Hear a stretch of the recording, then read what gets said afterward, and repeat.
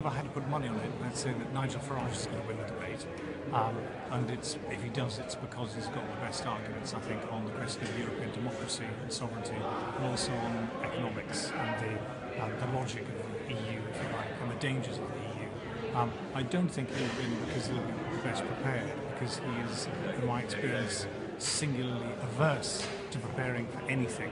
And so that's where Clegg has a chance, because I'm sure he's got a big professional team behind him, coming up with good lines, finding new lines of arguments and so on that might surprise Farage. But in a way that tells us a lot about the difference between the two politicians.